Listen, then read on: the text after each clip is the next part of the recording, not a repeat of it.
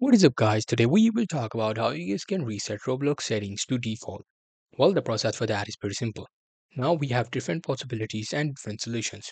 First things first, we will talk about how you can reset the settings. Now, only and the easy reason that easy solution that I'll be telling you is just by reinstalling it.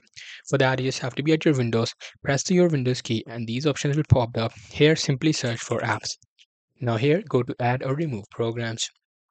Now here you just have to search for Roblox and the Roblox will pop up. Now after searching for Roblox, you just have to click on these three dots and then uninstall and then download it back again. However, if you do not want to uninstall it, what you can do is you can actually remove the cache.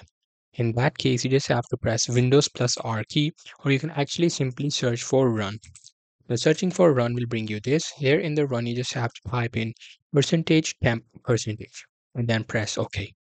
Once you do that, this folder will pop up. Here you just have to click any folder and press R, you will be able to see the Roblox.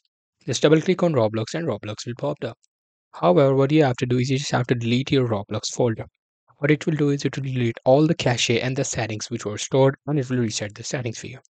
So that's pretty much it. That's how I'll be able to do it. Hope you guys find this video helpful.